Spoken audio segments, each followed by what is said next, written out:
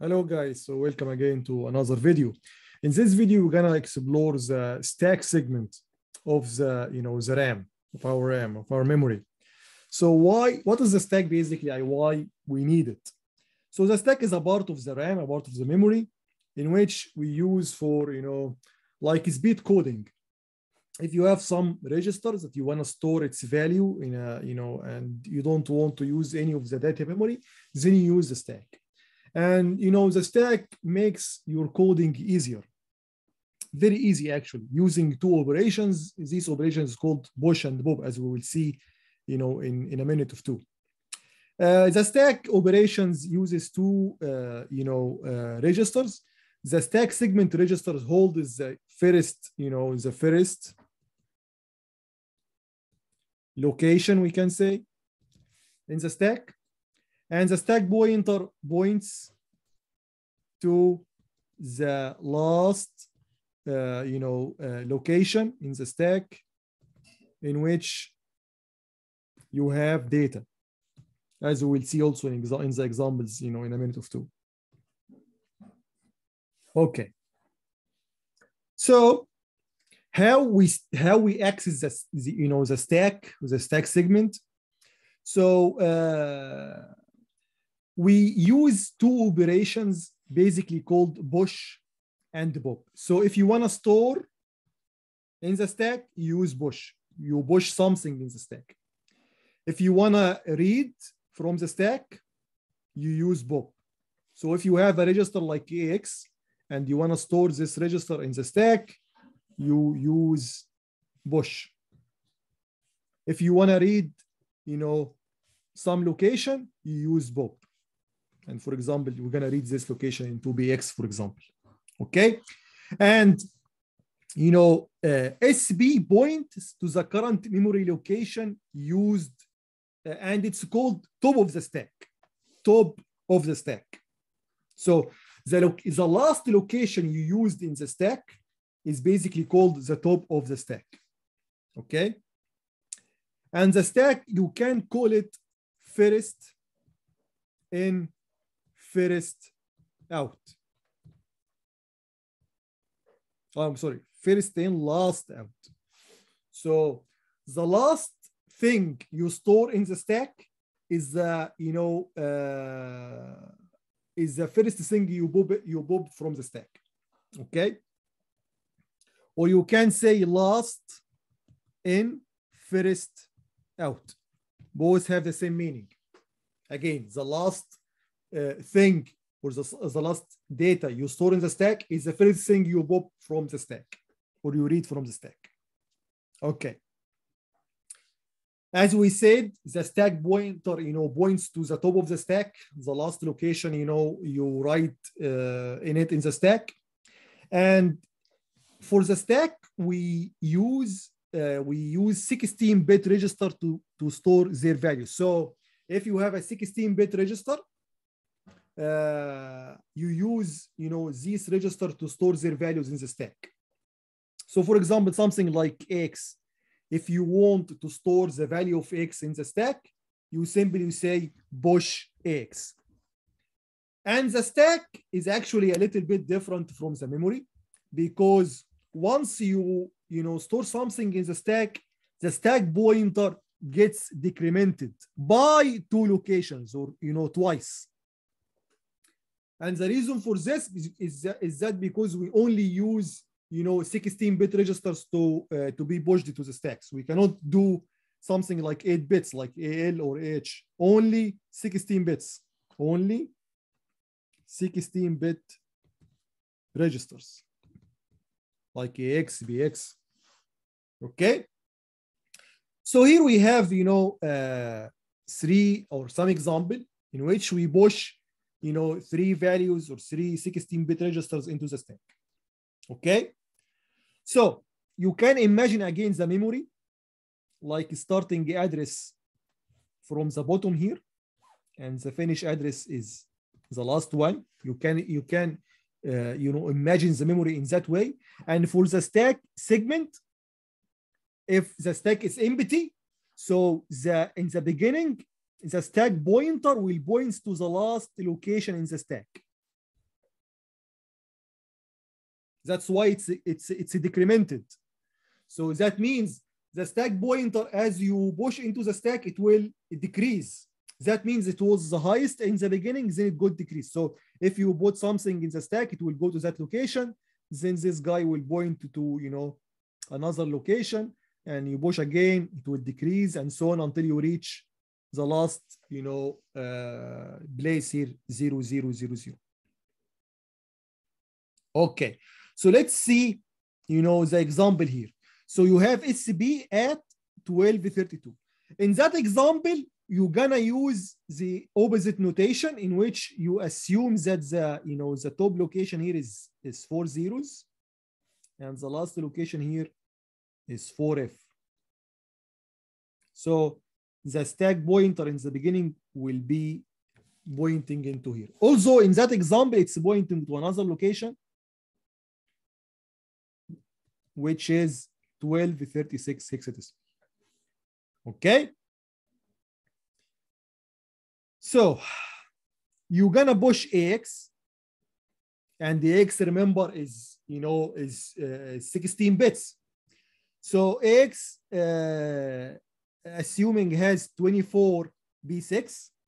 So again, because we use Little Indian, you know, or x86 use Little Indian style for storing the data, the least significant byte will go to the lower address, and the most significant byte will go to the higher address. So remember, we increase in that way, or decrease in that way. Okay, so SB will get decremented, so we're gonna use that way, not the other one. So the most significant byte, which is 24, will be stored here, or the, you know, the first location after that, because this is the last location you use. Then when you push, you go to another location. So the 24 will be here in 1235. Then the least significant byte, which is B6, will be here, 1234. Then you're gonna push DI. DI is 85C2.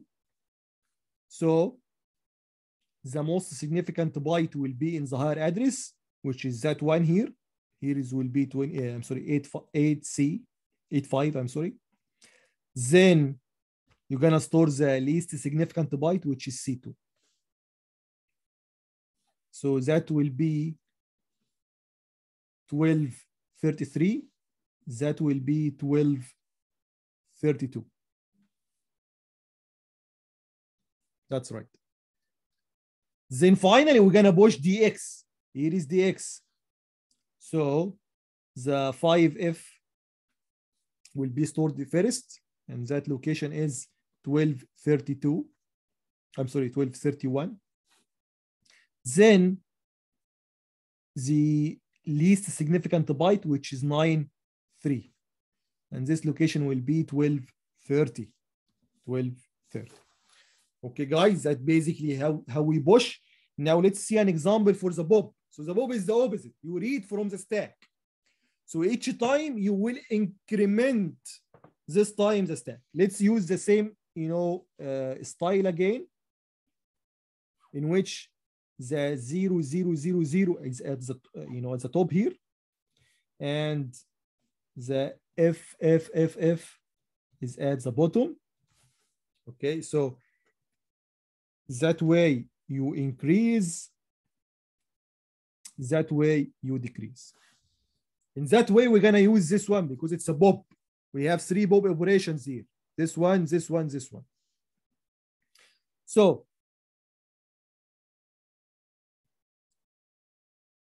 assuming this is the first location in which the SB was pointing, which is 18FA.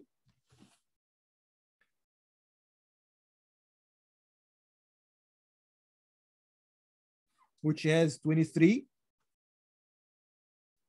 then 14, then 6B, then 2C, 91, F6. I'm trying to solve it, you know, Again, although the solution is feasible to you, but just to train you how to solve such problems without looking at the solution.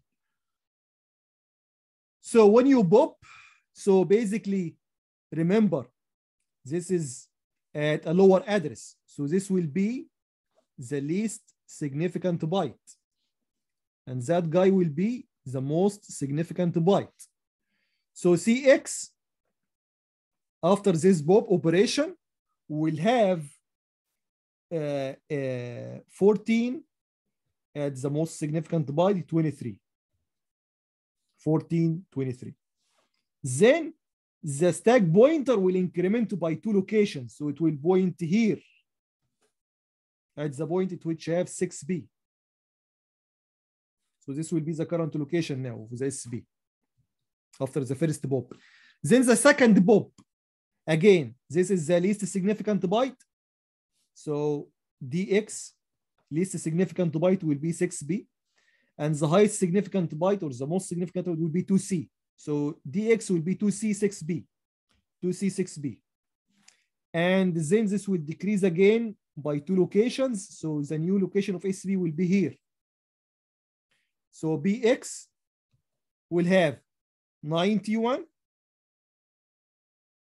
as the least significant byte and F6 as the most significant byte.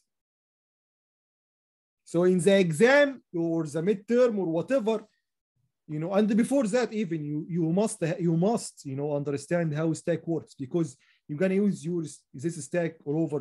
The concept itself of the stack is very important in assembly or other than assembly, in other programming languages, high level programming languages.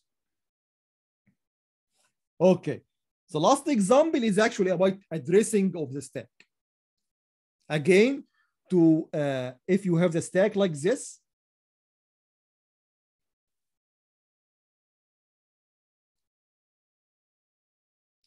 so the first location in the stack is stored in the stack segment register. Okay, and the stack pointer points to, you know, is the offset. So the stack pointer is our offset address, or we can call displacement.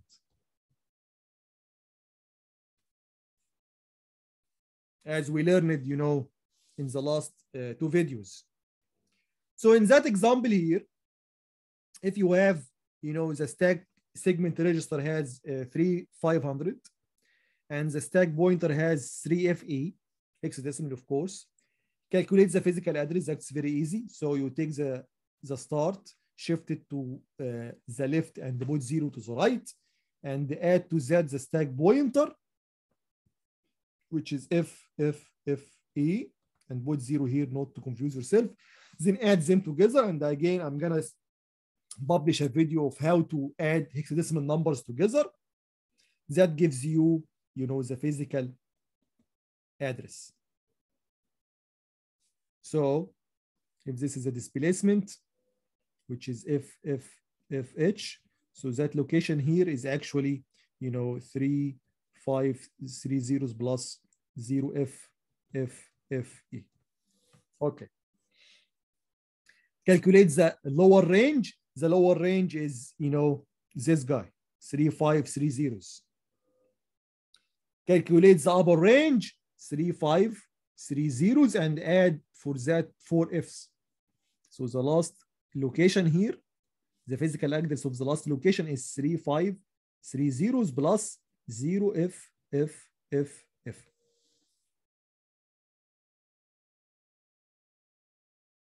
The logical address, it is the same or exactly the same way we did with, you know, the code segment or the, you know, the data segment.